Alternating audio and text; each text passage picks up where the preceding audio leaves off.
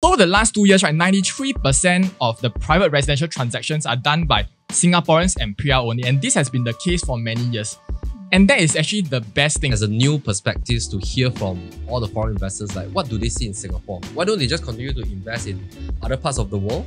Why do they want to put capital in Singapore to buy real estate? Bigger units are definitely more in demand. I think because it's rarer and rarer after the 2013 TDSR measures. Do you all invest mainly in overseas or Singapore? Only US stock market. Only No US? Singapore stock market. No Singapore? This is my Have you heard of personal this thing called the personal. volume effect? Because Singapore stock market has no volume effect.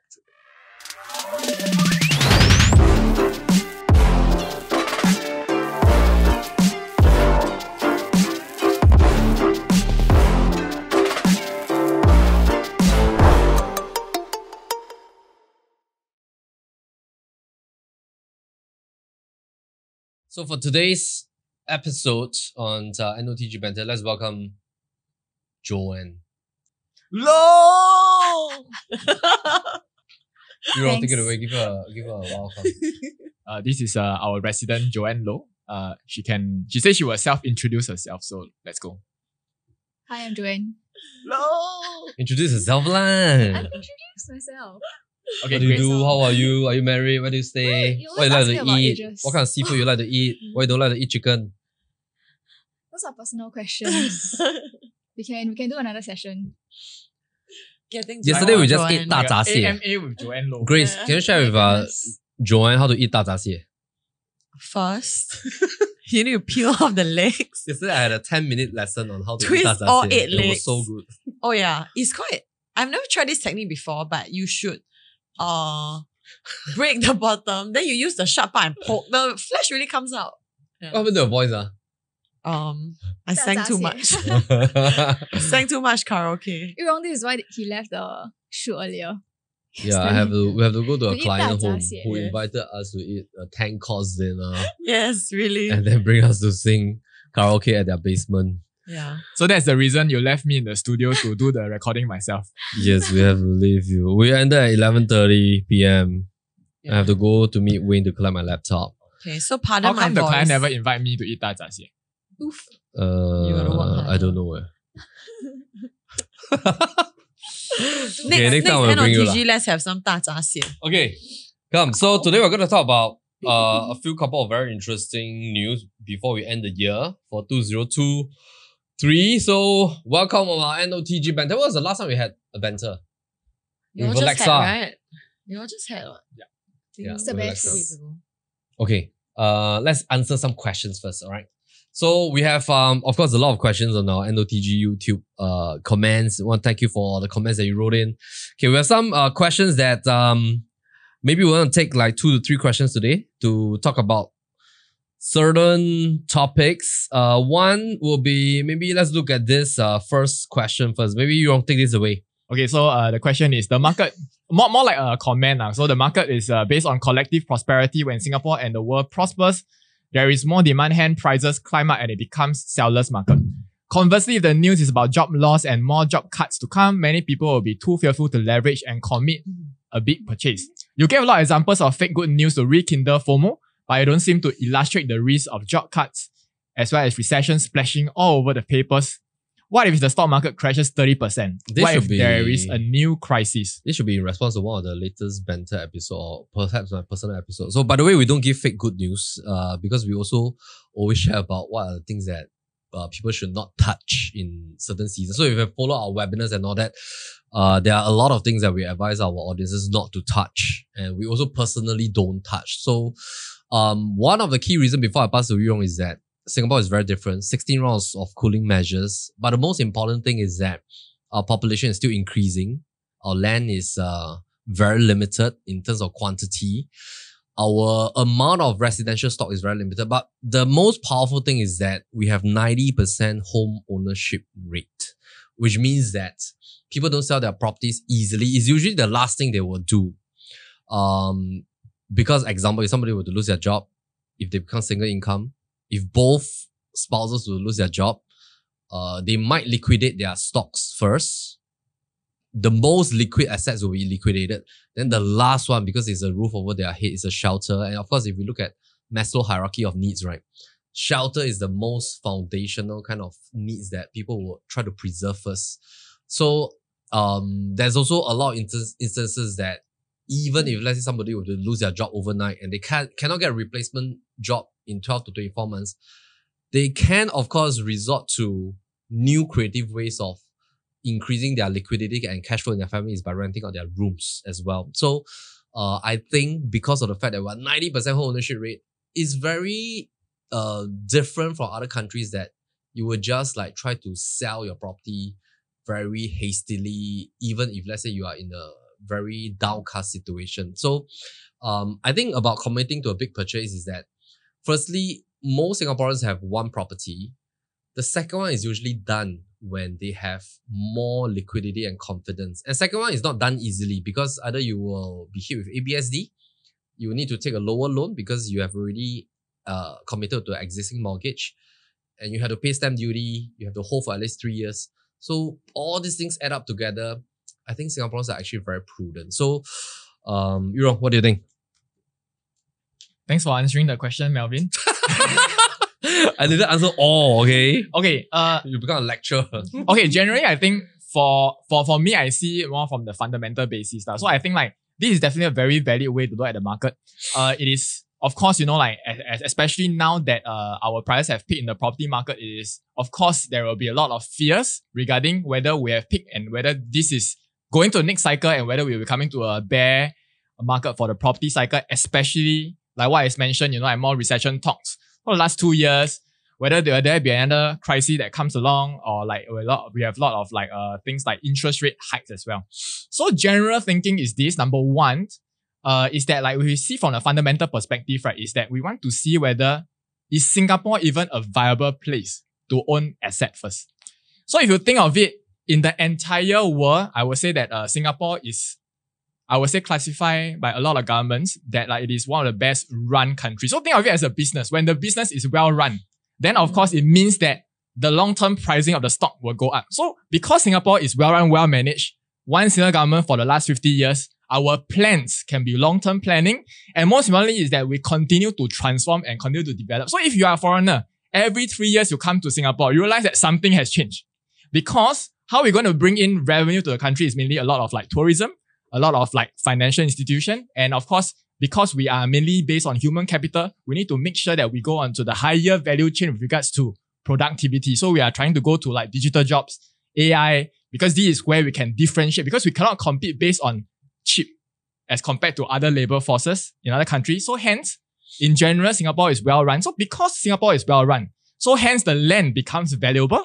And in contrast, maybe it's not the word contrast, but so basically in connection, the property prices that sit on this very rare land, right, will have continued to have upward movement. So we are talking about general market is going up. So number one, if we understand that land is going to become more valuable, it makes sense to own real estate in Singapore. So if once you understand this concept, right, then it doesn't really matter so much on cycles, because we all look at cycles. When will be the next down cycle so that I can come in and make the most money? But the question is, what if the down cycle never comes? So if you look at our real estate price index, the last time that there was like a down cycle, that was in 2013, because of a policy restructuring where we implemented total debt servicing ratio, the volume of transaction was cut by 50% and prices went down 12% over a 4-year period. So essentially, you flush out all the weak market. And after that, no other global financial crisis has sort of like bring down the property price index. So the last thing, of course, was COVID. So if you were to pull out the chart, Melvin, you can see that 09 or whatever crisis that happens, there will be a 30% down cut. So we have this where we compare, like let's say, you know, in 2020 when COVID hit, we realized that cryptocurrency, US stock market, as well as the Singapore stock all went down by 30%, but Singapore real estate price index stays actually a positive 1.1%. Yeah, so this is the research that we have done, the previous. Actually, I think all the more in terms of volatility of the stock market, right? Actually, I think all the more real estate will rise because it just proves that it's a safer haven to park your capital. So, is coming from a point of view is that the brand of Singapore is so strong, right? You're looking at the branding and positioning of Singapore in the first place as a place that people want to park their capital. I think we can also like do like a reverse kind of perspective in the sense that if you had a chance to go and ask the US investors, the family offices, the Malaysia investors, Indonesia, China investors, and why is it that they want to invest properties, and why is it that they have already bought properties in Singapore, and why is it that our government need to increase ABSD to 60%? I think then there's a new perspectives to hear from all the foreign investors, like what do they see in Singapore? Why don't they just continue to invest in other parts of the world? Why do they want to put capital in Singapore to buy real estate? Yeah, I think they can perhaps share fresher perspective, right? So how about Joan? What do you think? What do you think foreign investors are pouring their capital into Singapore and that our government has to implement such a strong ABSD? I think also through the course of history, as a nation, when we first started our independence, Singapore has also been proven as one of the rising stars within Southeast Asia itself. We are one of the nation to quickly go through industrialization and then grow very, very fast, developing into a first world kind of nation. So I think a lot of bystanders outside of Singapore, whether you are just a normal individual investor or you're just a corporate family office, I think a lot of audiences out there have also taken interest in our country and want to participate in the rise and growth of our nation itself. So real estate is one of the, not easiest, but one of the sort of most profitable way in the long run, if you're in for the long game, to actually play a part in having this participation in the Singapore's growth as well. Yeah. Right. Yeah, Rong, any other further inputs to this question? I haven't even finished my points. Okay, yeah, continue please. I think few key things. So basically, if you believe in the management of the Singapore country, right? So you know asset prices will go up. So in terms of long-term game, if for example you see the amount of quarters where you have a positive price increase versus negative price increase, you realize that usually timing the market doesn't work, because once you miss out one or two rising quarters, basically most of your profits are being eaten off. And so it only makes sense for you to always park yourself in good asset instead of trying to leave the market. And of course, over in PLB, we have all our different analyses to ensure that in the different seasonalities, we are actually purchasing or parking ourselves in the correct asset that will see additional demand in 3 to 4 years' time, so that we are prepping ourselves that when the demand come in, then it can actually have the price growth. I will say the other thing is, if you look at the entire household net worth in Singapore, let's say in 2023 Q1, you realize that out of the entire household net worth, the amount, about half of the net worth actually is parked in properties. And about, I would say, 20% is in CPF, another 20%, another 12% is around shares and securities. And of course, 20% is in cash. So you can see that overall, Singapore's net worth, they are more comfortable to park in property, and it just makes sense that, you partake in where Singaporeans are comfortable to park their funds in. Next thing is, of course, we are not really depending on foreigners to come in to purchase homes to bring up the pricing. And so if you were to look at the number of foreigners and company purchases, you can see that actually over the last 2 years, let me look at the data again. Okay, so over the last 2 years, right, 93% of the private residential transactions are done by Singaporeans and PR only. And this has been the case for many years. And that is actually the best thing, because when you see that the prices are going up because it is being supported by local demand, which is very, very different in other countries where you see that interest rate goes up, you realize that prices are coming down partially because of two things. The demand of foreigners are dipping because most of them, as in like not a lot of properties are being afforded by the locals. But over here is local demand. So even if foreigners don't come in and purchase, we still have upside for prices to go up if we park ourselves in the correct segment. Second thing is, of course, because of all the rounds of cooling measures, we have already taken into account today, the stress test to get lending is at 4.8%, even when fixed interest rate is at 3%. So this is a very, very prudent policy making from the government. Hence, I always share that weak hands have been flushed out from the market. And if you know how to park yourself in the correct property, you will have long-term upside. All right. Thanks, Rong. Grayce, do you personally invest in the stock market? I have tried to. What happened? I've tried to, but I think, okay, I mean, I did it when I was like younger, and I have like huge risk appetite. Yeah, so it hasn't turned out well. What's the for minimum me. age to open an account? 18. 18 can invest already. I didn't know. Or lesser. I'm not sure. I think I was... Who is 18 years old here? Me! Hey, Fadila, you got invest in stock market? How old are you? She's 21. Oh. She What's the invests in legit herself. age by MES? I think 21. 21, right? 21. Oh. You have to 18 be is like the age that a- you're allowed to smoke, right? Or drink. Yeah. Oh, is it 21? Now smoking is 21. Wow. Drinking? Oh. Yeah. Okay, so what happened? You start investing already. Yeah. Okay. Why? It's 18, a brokerage account is an investment tool that can Oh. be under 18, but this is maybe not like a Singapore context. Oh, Okay, because I mean, in the past, I like to buy those very bullish stock. yes, like very volatile. Then I'll try to buy. Then I'll try to time the market. But I realized that it's really like an art and a science. You have to like really invest time into it and study, which I didn't have. So I decided to just cut my losses and just take out everything. Yeah. Okay. This year was awesome. The stock market. Yeah, everything rose, right? Apple. Let's go. Apple ah? Yeah, I made Oh. some money in Apple. Awesome. Do y'all invest mainly in overseas or Singapore? Only US stock market. Only No US? Singapore stock No market. Singapore. This is my Have you heard personal, of this like, thing my called the personal. volume effect? Because Singapore stock market has no volume effect. There's Okay, no I think it transaction. depends. It depends if you're in for the short term or long term. No, if you want dividend play, I think Singapore stocks Yeah. are great. But if you want growth play, then probably like US stock with Yeah, volume because there's effect. a lot of volatility also. Volume effect. US. Yes, definitely. Do you invest? Yeah. Oh, where? But I mainly do Singapore stock. China? Oh, China? wow, you're a Singapore girl. Yeah. Huh? REITs ah? No. Like blue chip. Ah. Oh, Dividend. She's a dividend Is the chip blue? investor. But I bought like long time ago. So I also have capital gains also. Oh. But I haven't realized. Wow. Girl. Sitting on margins. But I mean, there were losses also lah because I bought penny stocks as well. No wonder you're confident. No when you're one- sitting on paper gain, you're always confident. You're like, But I've never tried US market yet. oh, don't try. Fantastic. It's very volatile. Fantastic. Don't Have a look at try. this. Also pretty interesting, right? I mean, because is it because like Singaporeans are also very prudent that household debt drops to lowest because like high interest rate and stuff like that. And if you look at the latest statistics that we had in terms of this one, it was the webinar that we just did recently. Have a look at this. Like household wealth, it rose. Median household income also rose. So I think it seems that Singapore is now at a stage that we are quite like really the financial hub of Asia. So I think we are really in a very different season.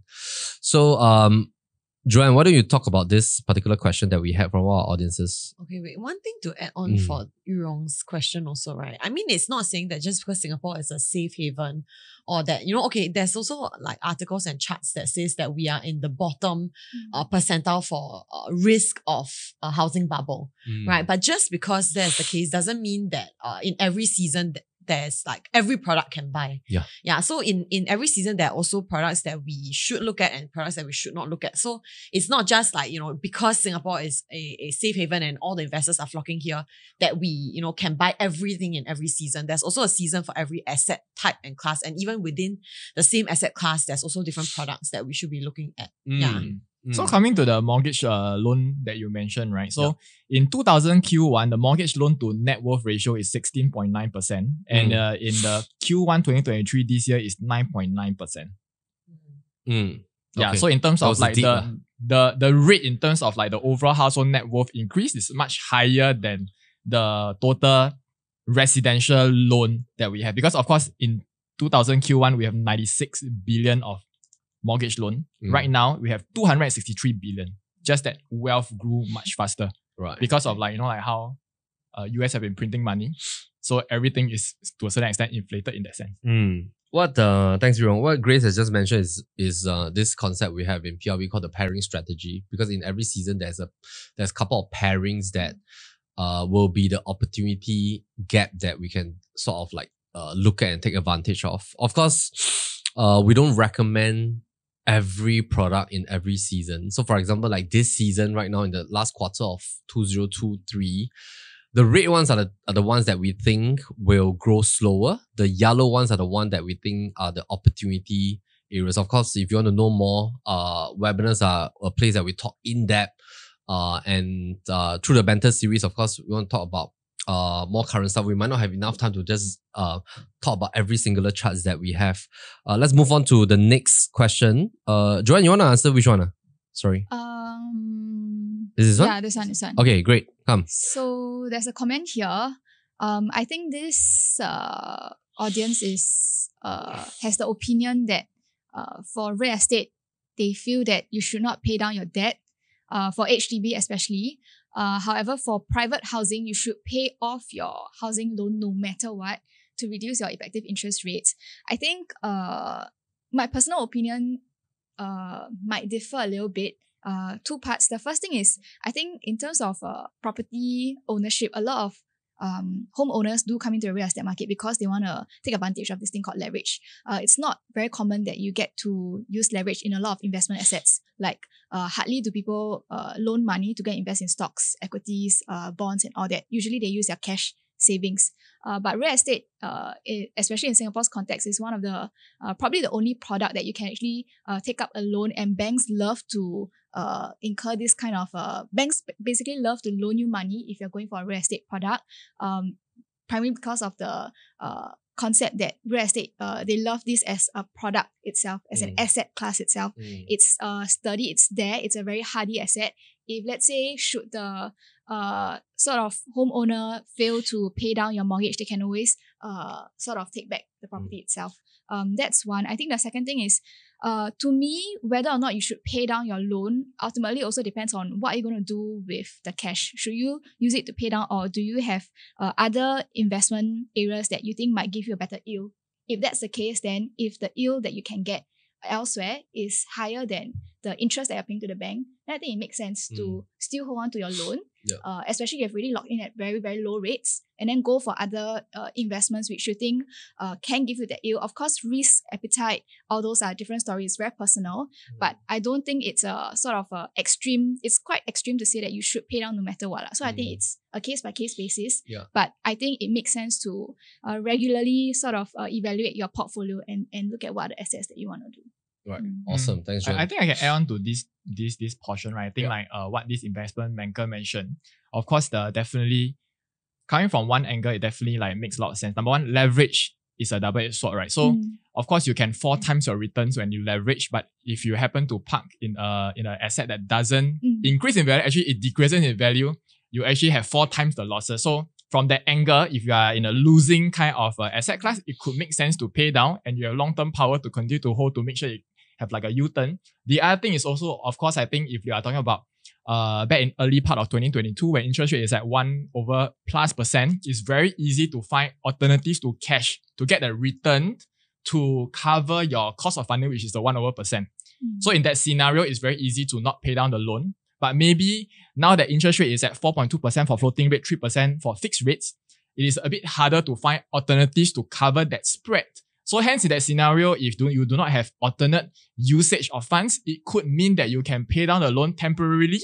And next time, because if it is a private housing, you can always do a reverse, like refinancing to get out the funds to do other forms of investment deployment when it's the right season, personal season for you. But of course, don't do that for HDB like what this investment anchor mentioned, because it's only a one-way street.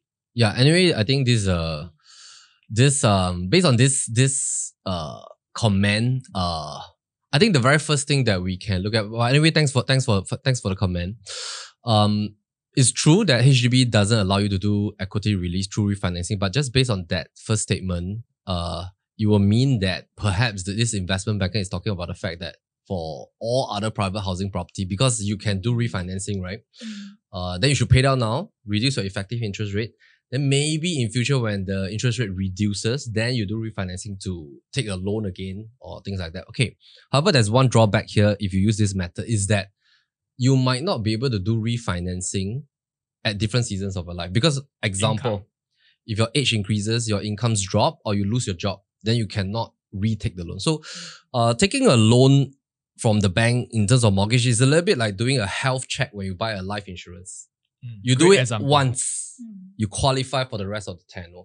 If you take a sort of like a gamble to assume that you can always do refinancing 3, 5, 8 years later, if uncertainty happens in your life, then you lose the chance to hold that mortgage. And all your cash is stuck in the property, and the only way to release, right, is to sell.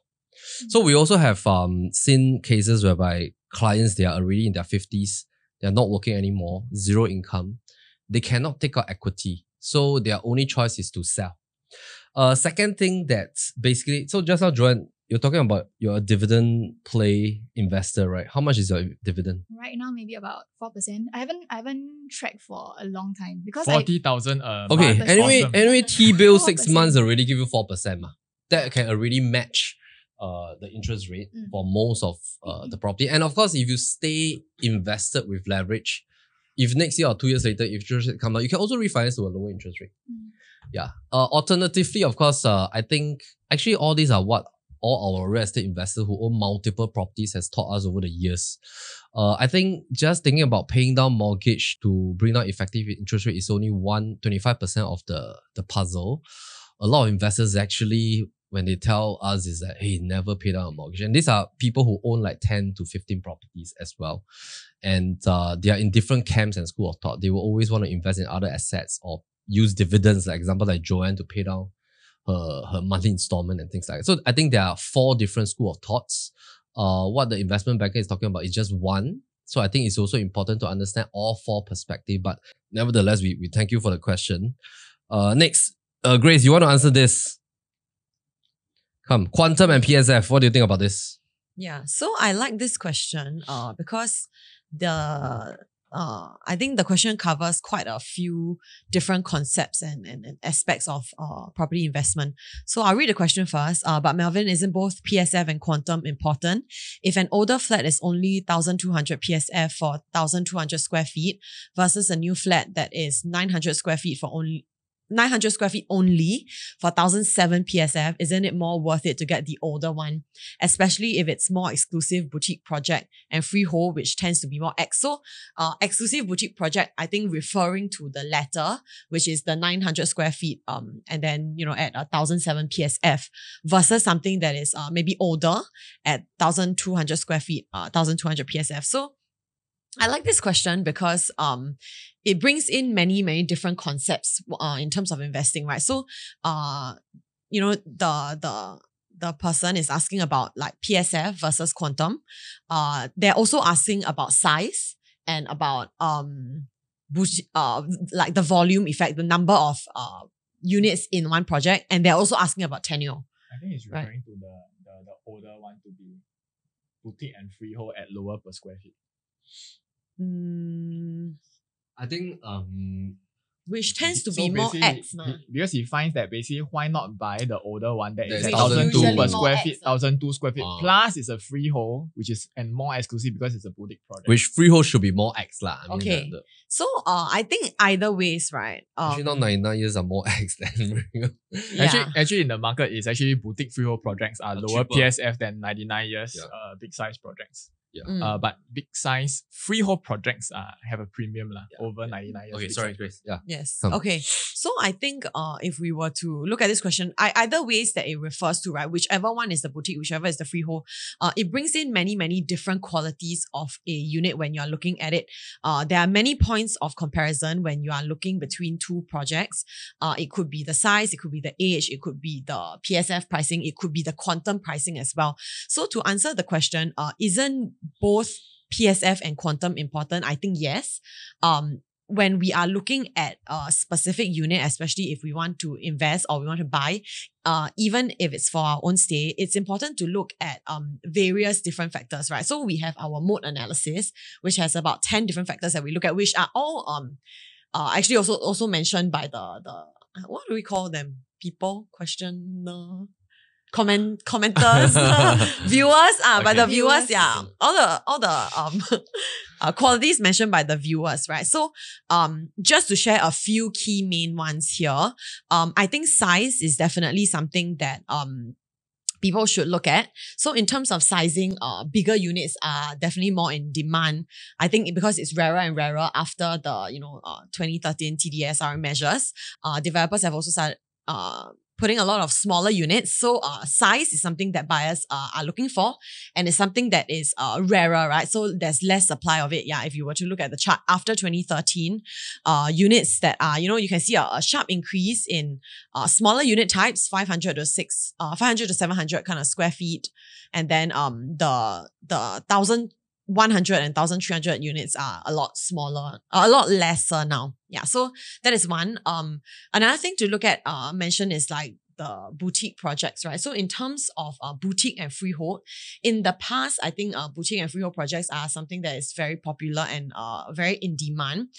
It's a lot more exclusive, and people have the notion that freehold projects are a lot more hold their pricing a lot more. There's a 15% premium to enter freehold properties in the past, right? And I think even today to enter freehold properties, there is usually that 10 to 15% premium, depending on the location. It could be more as well. Yeah, so if we were to look at a lot of projects, so just last week at our PLB, like a huddle, we also did a little experiment. We went to compare, at different MRT stations. We picked out 2 projects, a boutique freehold project versus like mega projects in the area. So mega projects, we're looking at 400 units and above. We compared the price appreciation from 2013 to 2023. And we found that it was very interesting to see that, a lot of the boutique freehold projects have not really performed as well as the 99-year project. So this can be attributed to what we call the volume effect. So the volume effect is basically measures the number of units and therefore the volume of transactions within that project, right? So if your project has 300 to 400 units versus if it has like 50 to 100 units, you can expect that there will be a lot more changing of hands. And the human mindset is that every time your neighbor sells or every time you want to sell, you will take a look at what your neighbor has sold, right? So naturally, when your neighbor is selling or when you are selling, you look at their prices and then you will want to benchmark your selling price against theirs. But a bigger phenomenon that is beyond this kind of mindset is also how bankers in Singapore value your unit for sale, right? So this is done through a valuation where they look at the transaction prices, not in the whole district and comparing with other projects, but basically vis-a-vis other similar unit types within your same condo project. Yeah, so the volume effect, basically, the more transactions there is within your project, then the more it pushes the pricing up as well. Yeah, so I think Melvin has put on screen two projects here that we sometimes reference to understand this phenomenon as well. So Coven Melody, 99 years, in 12 years it saw almost $500,000 in appreciation versus Coven Esquire is a freehold, and the PSF has only increased by about 100 PSF in the past 12 years, right? So the appreciation so definitely, when you look at in terms of appreciation, it's not just about freehold, boutique and all that. There's a whole combination of factors to look at. So you're absolutely right to point out that we should look at PSF. We should also look at quantum because quantum, which is another thing on the mode analysis that we think about, which is that if your quantum is a little bit too high or bridging towards the next kind of asset class or the next, let's say you're a 3 bidder and the pricing is a little bit too close to a 4 bidder, then will there be that room for appreciation for you? So yeah, I think we should look at many different factors when considering. Lousy, bad location products are appreciating much more than some of the very good kind of locations. Yeah, I think we have not shown this on NOTG before. My time at PLB. So I first joined as like an editorial writer. I can still remember at that time, we've been talking about interest rates like forever. It feels like since the day I entered PLB till now, it's like we're always talking about interest rates. So one of my first few articles are like, what's the relationship between interest rates and property prices? That's like the first few things I ever wrote about. Mm-hmm. Your property just TOP'd. Usually, there's a different strategy that some landlords that are more veteran and experienced, they want to be the first to exit. They want to be the first landlord to be tenanted one. Then but they might only sign 1 year. Then after 1 year, once everybody stabilizes, they will renew at a higher rate or find a new tenant. So different strategies. Yeah. What do you guys think about the rental market? Your favorite food is a cello. Your favorite music. You know why I can't join NOTG? Because I don't eat chicken. Your favorite music instrument is a cello. I don't eat chicken. You don't eat. What do you eat? Pork. Huh? You're vegetarian? No, I'm not vegetarian. Fish. Seafood. So you don't eat land animals.